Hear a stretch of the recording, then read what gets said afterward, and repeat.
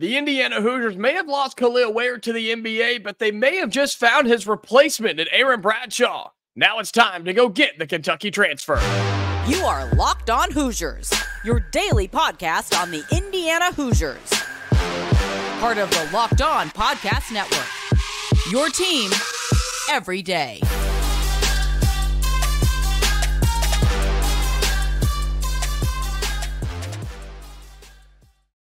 Welcome into this, the Locked On Hoosiers podcast. I'm your man, Jacob Goins. I appreciate you being here, making this your first listen each and every day. We are a part of the Locked On Podcast Network, which is your team every day. Want to start out by saying thank you all so much for the love on audio and on the video version of the show. We just passed 2,100 subscribers. It felt like yesterday we were just at 2,000, so you guys continue to come back, continue to show the support, and continue to crush it. So thank you so much for doing that. Shout out to the everydayers. Those are you that come back each and every day. Make this your first listen every day. So thank you so much. If you're on YouTube and have not done that yet, hit subscribe, hit the like button. It helps us grow tremendously. So thank you so much. And if you're on the audio, you can subscribe there and turn on notifications as well. Indiana lost Kel'el Ware, their 7-foot big man, to the NBA draft, something we all expected was going to happen, but we may have just found his future replacement on this team and possibly a guy that could go to the NBA as well, and it's the Kentucky transfer, Aaron Bradshaw. We'll talk about him today and why the Hoosiers have to go get this guy. It is crucial that we go get Aaron Bradshaw in the transfer portal. We'll talk about that. Plus, the reason he's in the portal, the biggest news in college basketball that is yet to be finalized, is John Calipari supposedly, reportedly trying to get a deal done at Arkansas. What a crazy story that is. We'll talk about how that impacts us here in Bloomington. And plus, UCONN is your national champion. We'll talk about that with the regular season and the postseason. The whole basketball season is now completed. It's officially the offseason. We'll have that for you in the final segment as well. Indiana is reportedly in contact with Kentucky transfer Aaron Bradshaw. He is 7'1" coming out of his freshman year. Now, his stats are not going to blow you away by any means, but you have to remember he was a young, raw freshman who was hurt at the start, and so his debut was a little delayed, and it was a little bit on a shakier side, a shakier start for Aaron Bradshaw. And so, yeah, his 5 points a game, 3 rebounds a game, no, not really going to, it's not going to impress you a whole lot from the Camden, New Jersey native, but this guy can play. He was a top 10 prospect out of high school in 2023. He was the number 1 center in the country coming out of high school. You're telling me you wouldn't take that right now? You're telling me you don't want that on this roster right now? I'll say this. I think a lot of other fan bases are saying that, and I think a lot of other coaching staffs are saying that right now because this thing is just getting started. This is fresh news within the last day. And Indiana will not be the only ones in on this young man. I can promise you that. But if you go back and start watching some things about Aaron Bradshaw, he really could be the next replacement for Kel'el Ware. He sees the basketball really well coming off the rim. He seeks the basketball coming off the rim. He goes and gets rebounds. And again, he only had 3 rebounds per game on average, but his role was sort of slimmed down near the end of the season, just being a freshman, not developing as much as they were hoping he would, and those sorts of things. But this guy's just got raw ability, man. He is a really, really talented player. And with Kentucky shooting the ball as much as they did, he had every opportunity to go after the basketball. And he absolutely did. He goes after it, put back dunk. He's really controlled under the basket. When he gets the ball, whether it be off the rim or off a pass, when he's under the basket and the defense collapses, he's really composed with the ball in his hands and uses pump fakes and uses power dribbles and gets himself back in position. And then he's 7'1", so all he's got to do is drop it in the basket, basically, and he does a really nice job of that. The two things that really stood out to me, other than that about Aaron Bradshaw, watching him this season and then going back and watching some film for this episode, He can shoot the three. Didn't do it much. Did not do it much, but he did it just enough to be a threat. You remember us talking about this with Kel'el Ware. We didn't want Ware stepping out and shooting 5 or 6 a game, and we didn't expect him to make 3 or 4. I said go 1 for 3. Go 1 for 3 every game. And if you do that, defenses have to respect it. They have to make a choice whether they are going to step out on you and defend the big man and threaten him going around you if they develop that game where they can put it on the floor, or them passing it or whatever and maybe having somebody on a backdoor cut open in the lane, or they step off and say, you know what, we're going to give you that shot and we're going to hope to God you just don't make it. And then you hope that we make it and we make them pay and you take advantage of it. If Bradshaw can develop that even more and become a legitimate 7-foot shooting big man, oh my God, he would be unbelievable. And I think he can be that. I think he could be that here in Bloomington, wherever he goes in college, if he doesn't decide to come here. And that's what makes a good NBA center. That's why I think he could be Kel'el Ware's replacement. I really do. He could be the replacement here. And also, he could be the next Kel'el Ware to get shipped off to the NBA after being in Bloomington. I just think that could really happen for him here. The other thing I like about him is he runs the floor extremely well. Some things that were concerns were physicality and some of his effort and energy at times, but I think the guy just needs to play. I just don't think he played enough basketball at this level to really showcase what he's got. And look, in high school, he was just dominating people. He didn't have to run the floor full speed and go physical for 40 minutes. He's going to have to do that at this level. But I think if he does that, he has shown that in his limited minutes, man, he is a really good player. And he sprints the floor. He looks like a deer running down the floor. And he's 7'1". Just give him the ball. Give him the ball and get out of the way. His pick and roll was fantastic. I think that could really work well with the guard that we have now with Trey Galloway. We proved that with him and Kel'el Ware. And then if you bring in any more guards through the portal, which, shoot, we're trying, Aaron Bradshaw could be the answer. And if you're Indiana and Mike Woodson, go get this guy. I don't care. He's a Kentucky transfer, played Power 6 basketball, top 10 player coming out of his class. He was the #1 center in the country. You go and get this guy. He is a difference maker, a game changer. You cannot tell me he won't make that freshman to sophomore jump. He's going to do it. The Hoosiers have to go get him. He would elevate this roster tremendously if you went and got the 7'1" Kentucky transfer, Aaron Bradshaw. Well, coming up on Locked on Hoosiers, speaking of Kentucky and the reason we're talking about Aaron Bradshaw, the biggest news of the offseason and really of the basketball season are the reports of John Calipari going to Arkansas. We'll talk about what that means and how that impacts us here in Bloomington, because it already is. We'll talk about that coming up in just a second on Locked on Hoosiers.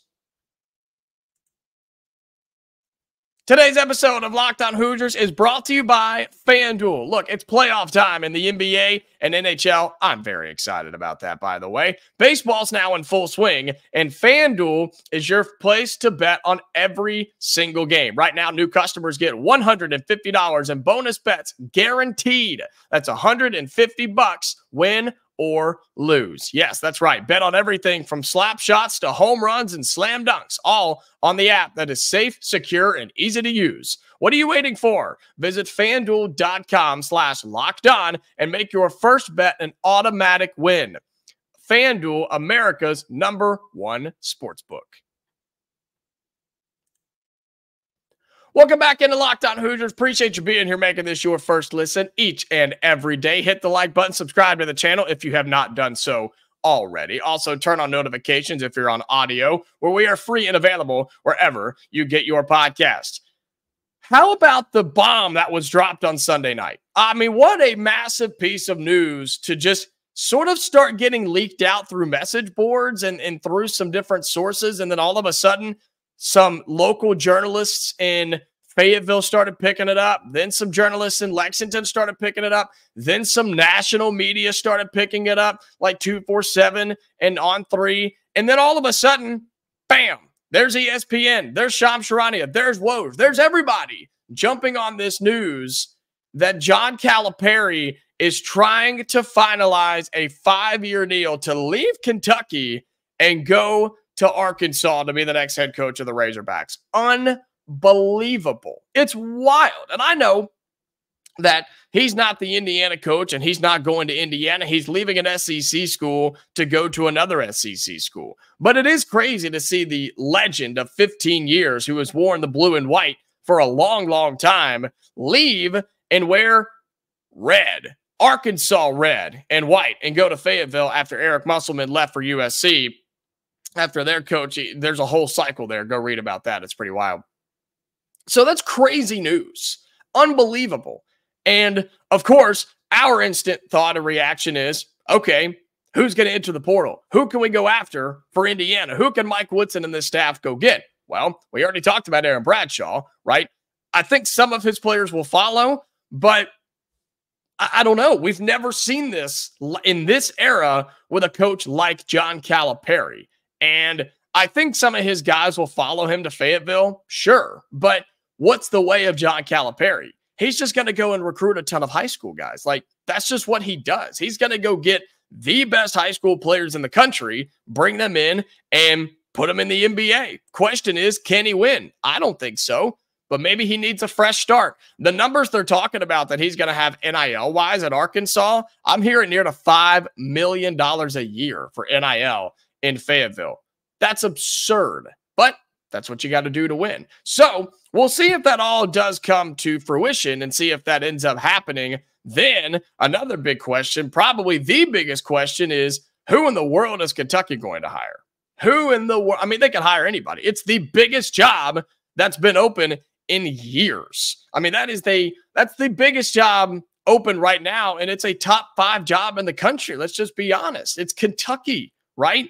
Who in the world are they going to go after? People are saying Dan Hurley from UConn. He just won back-to-back national titles. He's not going anywhere. People are saying Nate Oates from Alabama, Bruce Pearl from Auburn. Some are trying to go and get Billy Donovan. Some are saying, Jay Wright, the former Villanova coach who's now on TV. I mean, it's crazy the names that are be throwing around. But how does this impact Indiana? How does this impact us? Well, I think you got to go and just pounce like everybody else is, like we're trying to do with Aaron Bradshaw and with anybody else that decides to enter the portal over the next few days and few weeks. It's the dead period right now, but it's coming up very soon. I think that you have to go and just be a part of it. Join the party, because we will not be the only ones. Every school in the country is going to reach out to Kentucky transfers and say, hey, why don't you come here? We'll actually win you some games. We're going to make a run in the NCAA tournament, something that Kentucky just hasn't done in a few years. And the problem is those guys were wanting to get developed and go to the NBA. And nobody was doing that like John Calipari at Kentucky. And so you have to be able to promise them that. Can Indiana promise them that? I don't know. I think you can on a certain level. We've sent multiple guys to the NBA in recent years under Mike Woodson, but look at it from a true guard perspective.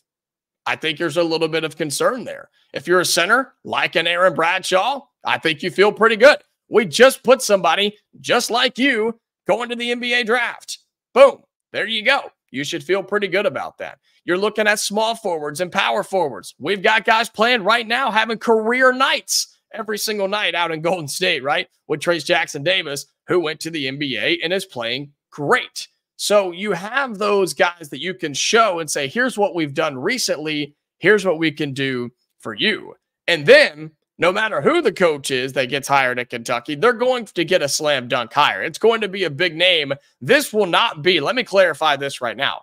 This is not going to be a situation where Kentucky hires some dude that nobody knows who it is. He comes in, can't recruit, can't win, struggles out the gate, and we jump on it and just take advantage and take over the state of Kentucky. No, that's not how this is going to work by any means. That's not going to happen for us in Bloomington. It's not going to happen for those folks in Louisville. It's not going to happen for anybody at Tennessee and Rick Barnes. Like, nothing is going to happen around Lexington, and that state will still belong to the blue and white.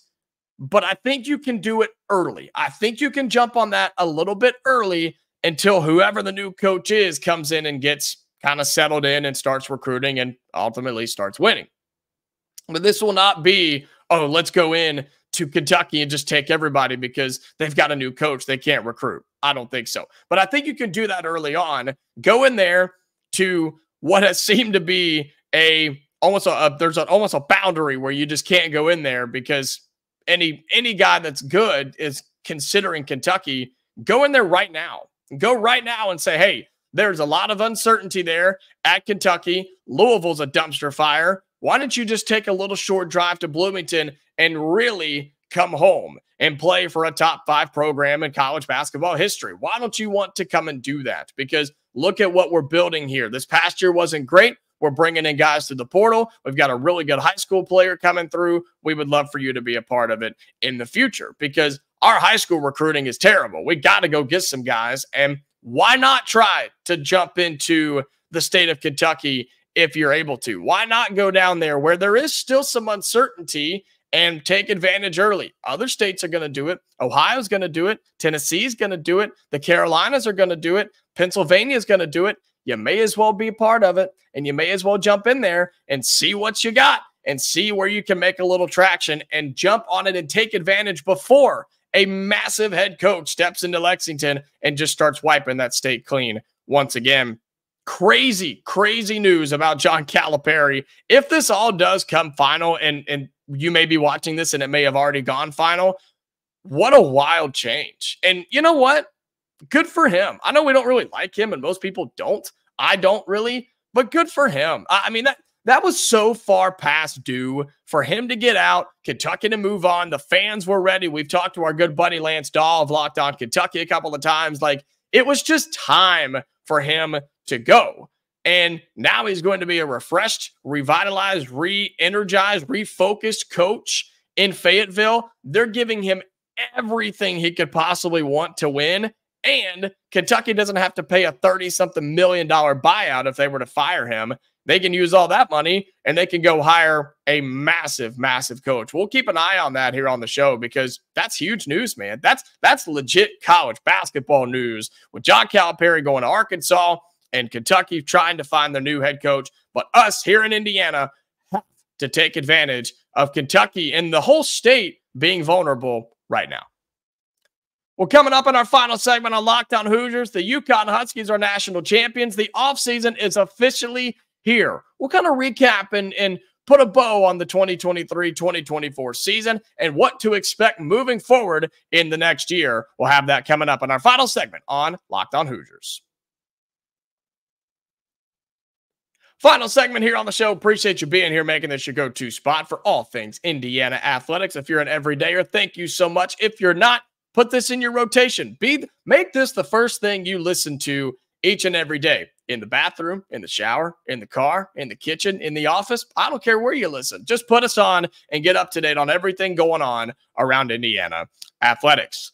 Well, as a lot of us expected, the UConn Huskies are national champions. They take down Purdue. Right? We love that. Taking down Purdue 75-60. And look, this UConn team and really this UConn program is something that us here in Indiana can really appreciate. And it's something that coaches across the country, yes, including you, Mike Woodson, should really try to replicate. Who cares? It's a copycat league. Dan Hurley has done amazing things at UConn, and it has not just been him. This has been a dominant run for the Huskies. The last 26 years have been insane for this program. They are a true blue blood right now. You could call them a new blood if you want, but they are the prime example of what college basketball dominance looks like. UConn is just so freaking good, man. 75-60. They are back-to-back national champions, taking down Purdue, which I know we're all just so sad to see. We're really sorry, Purdue. Yeah, we are. I know a lot of my listeners and my fans and watchers here of the show are really upset about Purdue losing in the national championship game last night. But all jokes aside, that was a really good Purdue team. And Zach Edey will go down as one of the most impactful players in the history of college basketball. But Just having a 7-footer is not enough. You've got to have good guard play, elite guard play to win national championships. Indiana knows that on a smaller scale, right? We had a 7-footer that was great. He's going to go play in the NBA. We had a power forward that's really good, that's coming back next year in Malik Renew. We had a freshman that got better and better and better as the season went on. But our guard play was horrific. It was terrible. And it's what led to our demise each and every time we went out on the floor and played in a basketball game. And you saw Purdue go through that similar thing last night in the national championship game. Zach Edey did his thing. He had a ton of points, ton of rebounds, was dominant as ever. But Purdue's guards had no help. They had no, well, let me say it this way. Zach Edey had no help from his guards. That's a better way, right? They just weren't productive, and UConn took advantage of it and just pounced and jumped on them and really never let up. They were up by 6 at the half. They doubled that, more than doubled that by the end of the game, and UConn are back-to-back national champions. And now here we are. Now here we are as the season has come to a close. It's officially the offseason. They're saying Dan Hurley's staying in UConn. We'll see how they always say that. But we're in the offseason now. And what's important now for us in Indiana is it's time to focus up and get ready for next season, because in college basketball, the offseason doesn't last very long. You just wrapped up the national championship game in the first week of April. The dead period's about to end this Thursday and open back up. So transfers and recruiting and all that's going to pick back up. You know it's a 365-day job in college sports now. But then you've got April, May, June, July, August, September, and then you start practicing October and the season starts November. Like, you have basically 6 months of the offseason, and it's not even that much with all the recruiting and transfer stuff you got. So you could say there's about 5 months through the spring and the summer that you have to get ready for next season. And this Indiana program has got to get ready. This team has to get ready. And I know it's hard because we don't even know what that team's going to look like. We have no idea what this roster is going to hold when this team steps on the floor for the first time for the 2024-2025 season. And you know what? That's extremely scary. Not for us as, podcasters and listeners and fans, but think about the coaches, man. They're trying to plan for next season and have no idea who's on the roster. They have some, but they're also actively trying to go and get more. Whoever the case may be. Right? Not talking particular names here, just in general. You have to be ready and be prepared. And next season has to be better, because this season for Indiana basketball was unacceptable. And we can all agree to that. And you know what? Mike Woodson told us that. He told us that in his own words. So he understands that it was not okay. And I guarantee that he knows this is the final straw. This is his last shot. He has to do something next season or he's going to be gone. And you know what? That's the right decision. This should be the final year for him, because look at what's happening in other places. Look at what is happening with young and upcoming coaches around the game. The Hoosiers could go get a really big hire. There's some great coaches out there that I think the Hoosiers could go get if Mike Woodson doesn't work out. And I don't want to talk like we're already ready for him to be gone or preparing for him to be fired. But that's what I'm saying about next season. It has to go well. And you've got to make the tournament. You need to win a couple of games there, I think, for Mike Woodson to hang around here in Bloomington. Will that happen? I don't know. I expect it to be a crazy offseason here in Bloomington. I expect it to be a crazy offseason. It already is. The offseason wasn't even officially started, and the news is already flying off the chain. I think coaching changes are going to be happening like crazy. Transfer portal announcements are going to be happening like crazy.